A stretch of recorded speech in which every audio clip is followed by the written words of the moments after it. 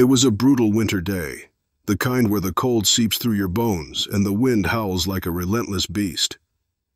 I was hunched over a wooden frame in a half-finished house, my breath visible in the frigid air, when a shiver racked my body. Not from the cold, but from something deeper, something unsettling. My head pounded with a relentless throb, and my muscles ached with an unfamiliar heaviness. Every swing of the hammer felt like lifting lead, every cut of the saw, a battle against my own failing strength. As I wiped the sweat from my brow, I realized it wasn't just exhaustion. It was something worse. My vision blurred, and my hands trembled uncontrollably. I knew I couldn't continue, not with this relentless pressure building inside me, a storm that seemed to match the chaos outside. I forced myself to pack up and staggered to my truck, the cold air biting at my skin as if trying to drive me away. The drive home was a haze of feverish heat and shivering chills, my mind racing with worry and a growing sense of dread. Little did I know, this forced retreat from the harsh elements would lead me to a discovery that would shatter my world. Ron Harding was a man of simple, steadfast principles, shaped by years of labor and loyalty. He was a carpenter by trade, his hands seasoned by countless hours of meticulous work, shaping wood into structures that stood firm against the ravages of time. In his mid-40s, Ron had built more than just houses. He'd constructed a life rooted in dedication and hard work. His family was his cornerstone.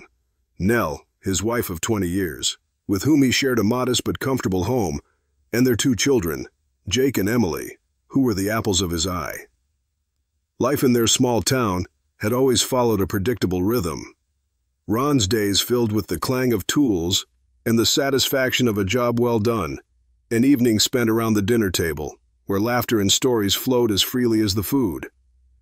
Despite the unremarkable monotony, there was a quiet pride in Ron's routine, a sense of accomplishment that came from knowing he was providing for his family and creating a secure future. But behind the facade of this seemingly stable life lay an undercurrent of tension and uncertainty, shadows that Ron himself had not fully acknowledged. The moment Ron staggered through the front door, the warmth of his home was a sharp contrast to the biting cold outside, but it did little to ease his growing unease. His wife Nell was out with the kids for a weekend outing, leaving the house eerily quiet. He headed to the bedroom, his head still pounding, but his attention was drawn to an unfamiliar sight, a small, ornate box on the dresser, something Nell had never mentioned before. Curiosity got the better of him, and as he opened the box, he found a collection of items that didn't belong to him. A delicate bracelet with an inscription, a faded photograph of Nell with another man, and a stack of handwritten notes, their content too intimate and personal for his peace of mind. The discovery hit Ron like a punch to the gut. His hand shook as he sifted through the evidence, each item unraveling the fabric of his trust. The bracelet glinted accusingly in the dim light, the photograph a stark reminder of a world he hadn't been a part of. His mind raced, each thought more chaotic than the last, as he tried to piece together what these findings meant. Was it possible that Nell had been unfaithful? The thought gnawed at him, leaving him grappling with a storm of emotions, anger, confusion, and an overwhelming sense of betrayal. Ron's heart hammered as he waited for Nell to return home. The house felt cold and foreign, its familiar warmth now overshadowed by the chilling revelation he'd uncovered. When Nell finally walked through the door, her smile faded instantly as she saw Ron's expression, a mixture of hurt and determination that spoke volumes. "Ron, you're home early," she said, her voice light, but it faltered as she took in his demeanor. "Yeah, I'm home," he replied, his voice tight. "We need to talk." Nell's face paled as Ron gestured toward the bedroom. The tension was palpable as she followed him, the silence between them heavy with unspoken fears. As they entered the room, Ron picked up the ornate box and held it out to her. "What's this, Nell?" he asked, his voice trembling despite his attempt to stay composed. Nell's eyes widened as she took in the items laid bare before her. For a moment she was silent, her gaze shifting from the bracelet to the photograph and then back to Ron's pained eyes. I didn't mean for you to find those, she stammered. They're from a time before we were together. Before we were together? Ron's voice cracked. Nell, these notes are recent. And this bracelet, whose is it? Tears welled in Nell's eyes as she struggled for words. Ron, I made mistakes, but it's not what it looks like. I was lonely, and I didn't know how to talk to you about it. The man in the photograph, he's someone from my past. It meant nothing, and the notes, they're from when I was trying to figure things out. Ron's heart sank as he listened, his mind racing to process her words. So, you were seeing someone else while we were together? No, Nell rushed to say. Not while we were together. But after things started to fall apart, Fall apart? Ron interrupted, his voice rising. You mean after you stopped trying? Nell's shoulders slumped, and she looked away, her voice barely a whisper. I didn't know how to fix it, Ron. I was scared. I didn't want to lose you. The raw pain in Ron's eyes was matched only by the anguish in Nell's. The weight of the betrayal hung heavily between them, and Ron felt as though the foundation of his entire life was crumbling. I don't know if I can ever trust you again, Nell. This is more than just a mistake. It's a breach of everything we built. Nell's sobs filled the room as Ron turned away, his heart breaking at the sight of her grief, but feeling a cold resolve growing within him. The conversation had laid bare the painful truth, and Ron knew that nothing would ever be the same. The days following the confrontation were a whirlwind of cold, clinical decisions and emotional turmoil. Ron's heart felt heavy as he made the necessary arrangements to face the reality of his fractured marriage. He started by meeting with a divorce lawyer, a stern woman with sharp eyes who listened intently as Ron recounted his story. Her office was filled with stacks of legal books and framed certificates, a stark contrast to the personal chaos that was unfolding in his life. I'm sorry you're going through this, she said after Ron finished explaining. But it's important to understand your rights and options. We'll need to address division of assets, custody arrangements if applicable, and ensure that your interests are protected throughout this process. Ron nodded, feeling detached from the practicalities of it all. The legal jargon seemed distant compared to the emotional wreckage he was navigating. The lawyer's words were a necessary anchor in the storm, helping him chart a course through the murky waters of his impending divorce. With the legal side of things set in motion, Ron turned his attention to his family. It was a conversation he dreaded more than any other. He knew that breaking the news to his children would be the hardest part, but he couldn't avoid it any longer. Sitting at the dinner table, where laughter had once filled the air, Ron gathered his family for an impromptu meeting. Nell sat beside him, her face a mask of resignation and sadness. Jake and Emily looked between their parents, sensing the gravity of the situation. Ron took a deep breath, his voice faltering as he began. There's something we need to talk about, something important. Your mother and we're going through some changes. We've decided to separate. The words hung in the air, heavy and final. Jake's eyes widened with confusion, and Emily's lip trembled as she struggled to grasp the enormity of what her father was saying. Nell reached out to hold their hands, but Ron could see the depth of the emotional rift now laid bare between them. It's not your fault, Ron continued, his voice cracking. Your mother and I have tried to work through our problems, but we've come to a point where we believe this is the best decision for everyone. We're both going to be here for you, and we're going to get through this together. The room was filled with a tense silence, punctuated only by the quiet sobs of his children and the strained comfort of Nell's attempts to explain. Ron's heart ached as he saw the impact of his decision reflected in their faces, but he knew he couldn't turn back now. In the days that followed, Ron worked through the practicalities of moving forward, packing up his belongings, making arrangements for the separation, and starting to contemplate what life would be like on his own. The finality of his choices weighed heavily on him, but amidst the turmoil, he found a glimmer of resolve. He was preparing for a future that was uncertain, but promised a chance for renewal. The morning Ron had chosen for his departure was gray and drizzly, the sky a blanket of low-hanging clouds that mirrored his somber mood. He had spent the last few days packing up the essentials, the house now a maze of boxes and remnants of a life that was slowly being dismantled. Each item he packed seemed to hold a memory, a fragment of the past that was slipping away with each passing hour. Nell stood in the doorway of their bedroom, her eyes red and swollen from the nights of sleepless tears. Ron's gaze was resolute as he finished loading the last of his belongings into his old pickup truck, the engine rumbling softly as if it too was reluctant to leave. The house, once filled with warmth and the hum of daily life, now felt cold and distant. Ron turned to Nell, who had followed him outside, her face a mask of strained composure.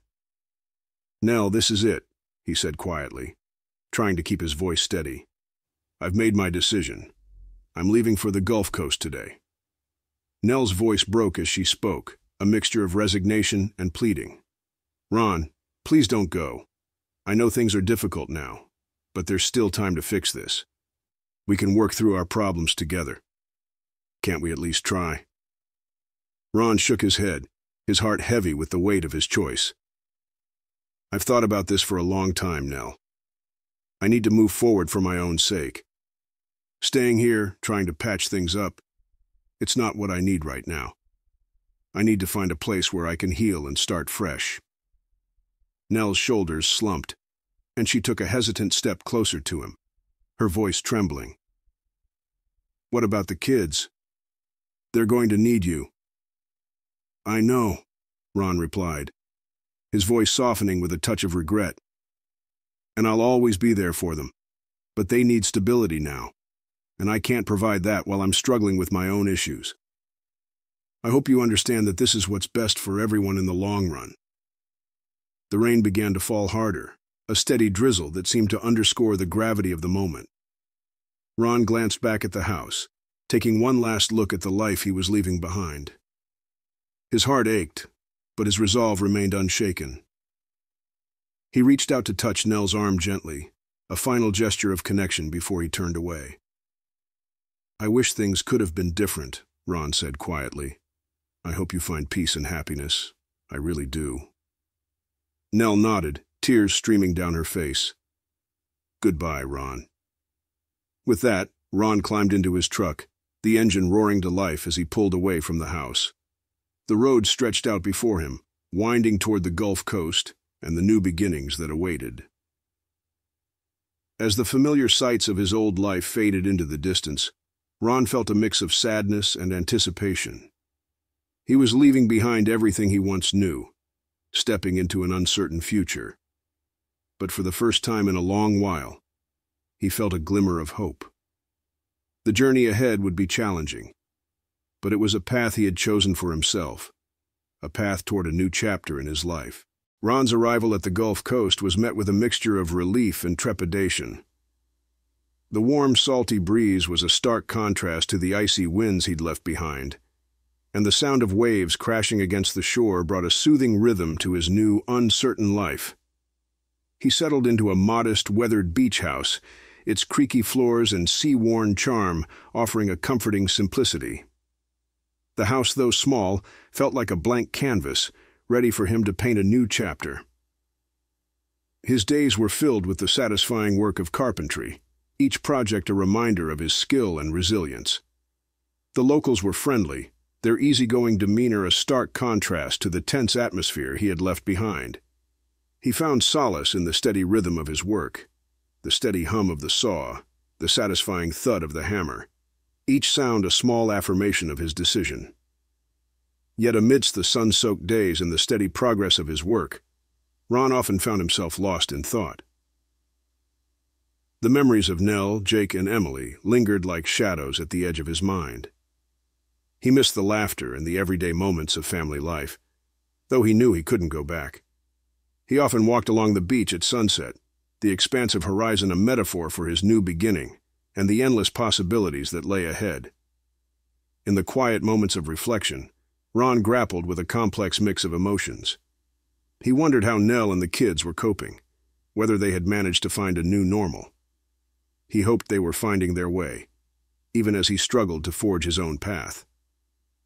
There was a part of him that regretted the pain his departure had caused, but he also knew that staying would have meant prolonging his own suffering. The Gulf Coast, with its tranquil beauty and slower pace, offered Ron a sense of peace he hadn't known in years. He found a rhythm in his new life, the work fulfilling, and the community welcoming. It wasn't perfect, and there were days when the loneliness crept in, but each day also brought a sense of progress and renewal. As the months passed, Ron began to embrace the new possibilities before him. He found comfort in the small victories, finishing a project, making a new friend, feeling the warmth of the sun on his face. He continued to build his new life, one day at a time, with the hope that this new beginning would lead him to a place of greater clarity and fulfillment. The Gulf Coast had become a place of healing and self-discovery, a sanctuary where Ron could rebuild his life on his own terms. The journey ahead remained uncertain, but for now he felt a cautious optimism that with time he would find peace and perhaps even a new sense of purpose. The aftermath of Ron's departure unfolded with a mixture of sorrow and slow, tentative recovery for those he left behind. Nell, faced with the sudden shift in her life, found herself navigating the tumultuous waters of single parenthood and emotional recovery. The children, Jake and Emily, struggled with the absence of their father and the changes in their daily routine. Their initial confusion and sadness gave way to a cautious adaptation, as Nell worked hard to create a stable environment for them amidst the upheaval. Nell's journey was marked by a period of intense self-reflection and adjustment. The end of her marriage forced her to confront her own choices and the impact they had on her family. She sought counseling and support from friends and family, striving to understand the dynamics that led to the breakdown of her relationship with Ron. Through these efforts, Nell began to rebuild her life, focusing on her children and her own personal growth. Over time, she found a semblance of stability and peace, though the scars of the past lingered, shaping her future decisions and relationships. Jake and Emily, though deeply affected by the separation, gradually adjusted to their new reality. They missed their father but found comfort in their mother's unwavering support. Nell worked hard to provide them with consistency and love, and the children began to find their footing in their new circumstances. School, friends, and extracurricular activities became anchors for them, offering normalcy and a sense of continuity despite the changes at home. For Ron, the Gulf Coast became a place of both healing and reflection. The tranquility of his new surroundings offered a stark contrast to the emotional storm he had left behind. Each day, as he worked on new projects and integrated into the local community, he found moments of solace and self-discovery. The steady rhythm of his carpentry work provided a grounding force, allowing him to process his past and envision a different future. As he reflected on his choices, Ron grappled with a mix of regret and acceptance. He often thought about Nell and the children, wondering how they were coping and hoping they had found a measure of happiness. The pain of leaving them behind was a constant reminder of the difficult decisions he had made, but he also recognized that his departure was necessary for his own well-being. It was a painful but crucial step toward rebuilding his life on his own terms. The new life Ron was building was not without its challenges. The loneliness of his solitary existence was sometimes overwhelming, and there were days when the memories of his past life intruded on his sense of peace. Yet, there was a growing sense of contentment in the simple pleasures of his new environment.